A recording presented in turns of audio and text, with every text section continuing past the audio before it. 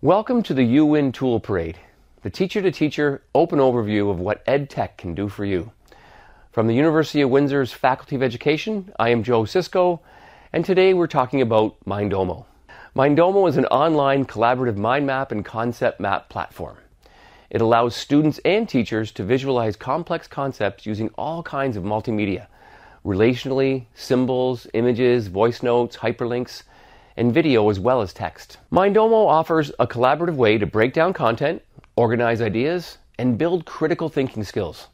It's a great tool for projects and planning, brainstorming, summarizing, collecting evidence. All these processes benefit greatly from a visual organizing platform. Users can create and share files, and teachers can both monitor student progress and model resources that gradually help students work independently. Mindomo is easy to use and offers online tutorials.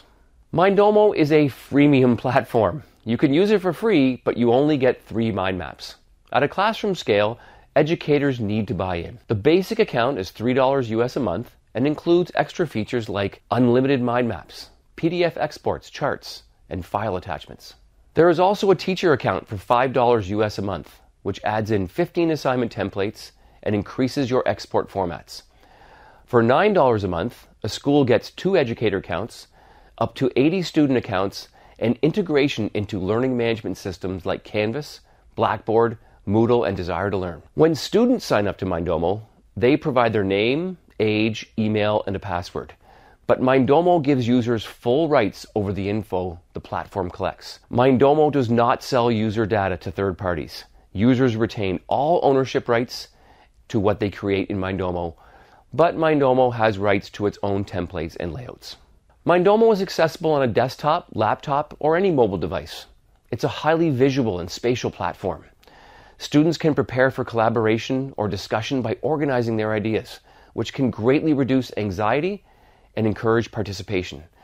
Students with processing challenges can also use Mindomo as a way to chunk and sort large blocks of information.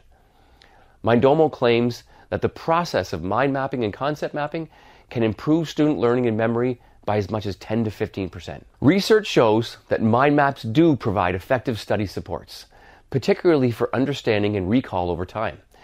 It may not be a magic solution.